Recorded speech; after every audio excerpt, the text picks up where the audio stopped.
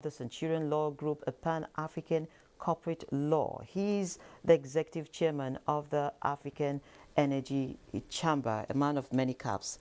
And I would like to say welcome to Business Express. Thank you. Thank you for having me. Great. What will be your thoughts on the recently passed petroleum industry bill by the National Assembly? I think it's a really, really good bill and a good progress for Nigeria. Our industry has waited for about 13 years to have this bill.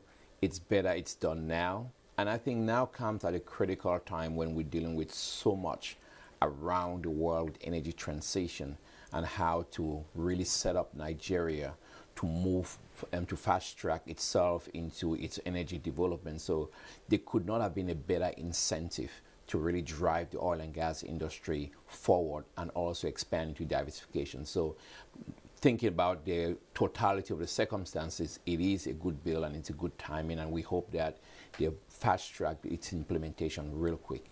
Okay, so what do you see as the benefits of this transition? Because there's a whole lot around of discussion around it. Is it time for Africa? Should Africa move at its pace? So basically, what do you make of the transition for Africa? Well, we have to take things in context. Africa has emitted carbon emissions 13 times less than Europe, 17 times less than China, and 21 times less than the United States. You cannot get somebody who has been the victim of these carbon emissions to be the one paying the price, the penalty, and reparations for this. We still need time. But let's look at the bigger context. 850 million people across the continent do not have any access to clean cooking or any kind of electricity. That is a big, big issue. We need to make energy poverty the most important issue right now than ensuring that some girl or somebody in Norway or Scandinavia is happy. But we still have to look at developments. We still have to drive up petrochemicals, urea, ammonia, NPK, fertilizer plants, agricultural bases, so that people in Africa can feed themselves and not try to cross the Mediterranean to look for greener pastures in Europe. So those critical issues where people want to just get a meal every day are more important than people trying to say, let us get less carbon emissions. If we continue producing hydrocarbons and use, by the way, we need to use it well. We need to really, really use it well. And I think that's what the PIB does. If we do that, then we have a chance. We have a fighting chance to still develop, protect the environment, and still keep carbon emissions less than 1.5 degrees, which we will not be hurting the environment as much as possible. And gas is really going to change how we look at the future, especially here in Nigeria and across Africa. Okay, now considering just the sheer amount of the gas reserves Nigeria has, how critical is it for the oil and gas sector in Nigeria to get it right, and of course the African continent? Well, I've always said Nigeria is more of a gas country than an oil country. I mean, you're celebrating the decade of gas right now. They had a big honor yesterday for the Secretary General of OPEC, Mohammed Sanusi Bakindo, great Nigerian doing amazing things. But when it comes to gas, you have to look at, you could do power plants. You cannot run industry with generators. So you need gas for your development and you need gas for your diversification. Now, the onus on us is to see how do we attract that needed investment into the Nigerian market, into around Africa. Because if you capture some of the gas that we're flaring in Nigeria, if you capture some of the gas that is being stranded, associated gas, you'll do well. The most profitable Nigerian petroleum scheme has been the Nigerian LNG. It's always reported profits back to back. So if it's working well, we should increase it. I would even suggest Nigeria launch another 4 LNG trains so that you can compete with Qatar and Russia. The potential to do that is there. More than 200 TCF of gas around Nigeria. So you just cannot ignore that. But I think sometimes we have an addiction to oil because we think it's too cheap. But we need to fast track gas development because it's going to be a transition fuel into energy transition, which is really critical, and let's pay attention to that. Okay, you mentioned OPEC. What significance is this partnership? 50 years, we just celebrated that. Well, 50 years of OPEC doing one thing, creating stability in the market. Nobody wants volatility. When you have a volatile market, it's bad for Nigeria, it's bad for consumers, it's bad for producers. But 50 years, you have to look at it as an African.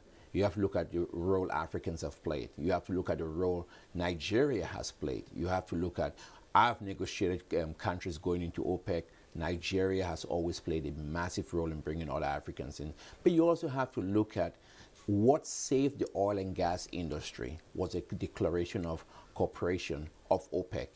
And who led that? Mohammed Sanusi Bakindo. It was a Nigerian coming out of Yola, a little small town in Nigeria, that could bring the Russians, the Saudis, and everybody together, and they got a deal done.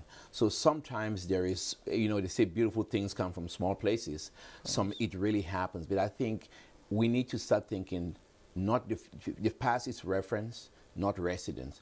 Where do we go from here between Nigeria's relationship and OPEC? Do we get more Nigerians into research? Do we look at preparing ourselves for the future, that development and what needs to be done?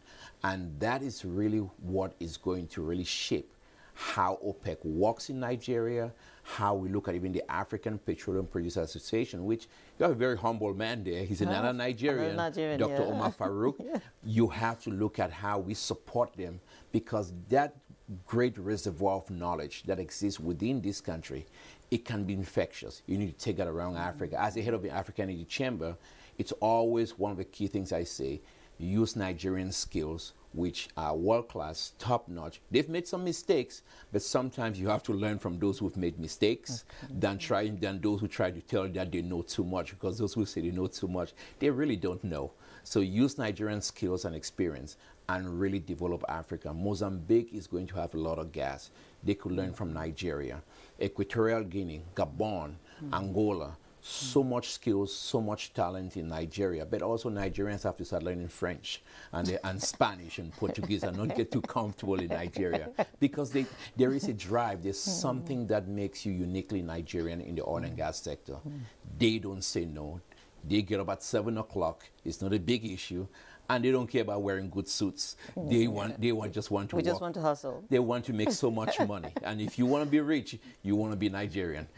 Okay, great. And now, so you just took part, of course, at the 20th edition of the Oil and Gas Conference and, of course, exhibition. What were your major takeaways from that? The big takeaway you look at there is that we're back. The oil and gas industry is back. There's been COVID, we couldn't meet, we couldn't talk to each other. Everybody had been zoomed out. The first thing everybody's relieved is that it's been back. But more importantly, it was the passage of the PIB that was a game changer. It gave the industry a shot in the arm. I've never seen so much enthusiasm in a room in Nigeria with oil and gas producers like I've seen at NOG. There is some excitement, because why? There's going to be drilling in deep water. So you're going to see more discoveries and more gas discoveries which could be developed. There's going to be drilling in shallow water, because government took the proper step to incentivize it. And you got to give credit to your minister. I mean, this guy put it together. Nobody thought he could do it. And I heard he has a birthday yesterday, so he probably ran away to go enjoy his birthday and rest. But that is something that you find. And I think sometimes we look at how much money goes here or goes here. But I think what is really important is that people are enthusiastic. People are now thinking, we can do this. And I think Nigeria needs that more than ever. Coming out of COVID, coming out of a market that a lot of people lost revenue with the difficult market turns. And you're starting to see people saying, we're going to do it. But also foreign investors are looking at Nigeria again and are saying, we can invest in some of the new fields that are coming up. We can invest in gas.